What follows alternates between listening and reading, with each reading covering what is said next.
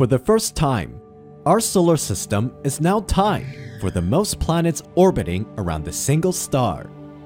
NASA recently announced the discovery of an eighth planet orbiting around Kepler-90, a Sun-like star 2,545 light-years away.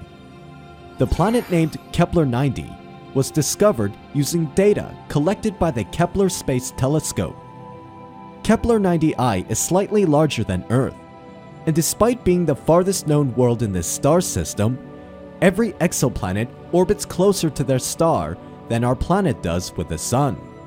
In fact, Kepler-90I is so close to its parent star, a year is just over 14 Earth days, and the surface cooks at a scorching 800 degrees Fahrenheit. For the latest in space, follow AccuWeather Astronomy and visit AccuWeather.com.